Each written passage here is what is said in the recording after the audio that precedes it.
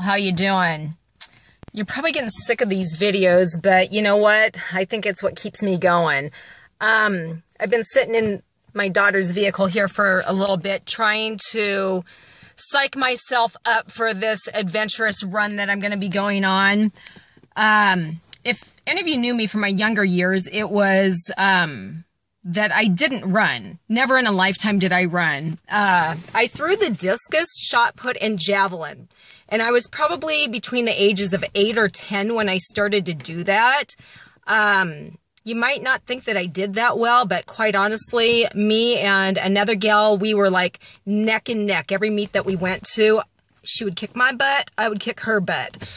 She would always kick my butt in the shot put, though. I just wasn't quite big enough for that one. But discus was all about the form. I could do that. And so one of these days, I'm actually, gosh, I'm going to get out there and I'm going to throw again.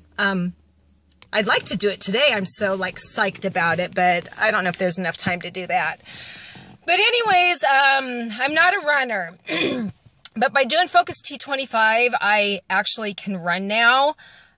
My family can attest to the fact that I couldn't even run 1/4 of a mile, and I couldn't breathe. I just, up and through here, I just could not breathe.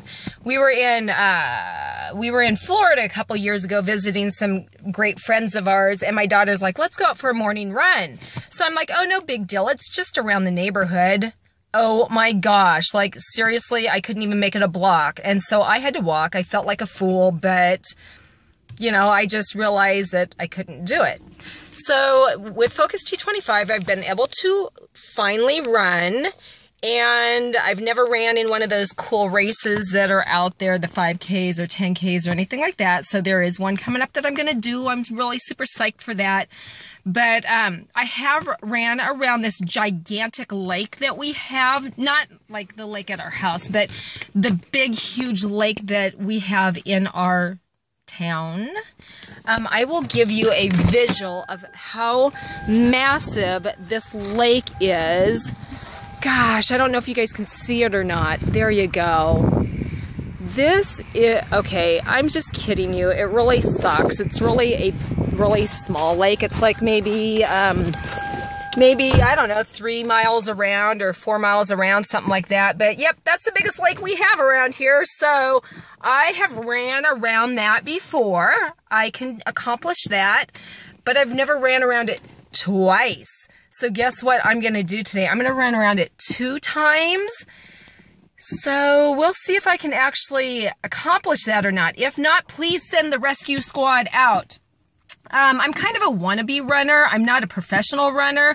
So I have this handy dandy bag. I don't know if people are going to look at me and laugh because I could be making a fool out of myself. I have some headphones here because I'm going to listen to Pandora when I run. I had my E&E this morning, so hopefully that's enough to get me around the lake. I did go pee.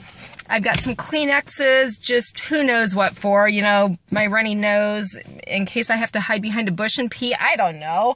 I don't even think there's any bushes out here. And then this right here, check it out. See that? That's my after run dessert, I guess. It's a Rice Krispie bar, and I slathered it in peanut butter and chocolate chips. I actually had one of those before I started recording this, and I also had a couple pieces of raisin cinnamon toast. But yeah, definitely. I eat that kind of stuff. Probably too often. I shouldn't fess up to it, but you guys wouldn't want to know all the junk and crap I eat, but I really eat a lot of it. Not promoting that by any means, but because I burn it off, I can eat it all. So, for all of you professional runners out there, please don't make fun of me because I know that I'm a complete dork. But you know what? I don't care because I'm going to go get this done and I'm going to feel awesome. Go get it done yourself.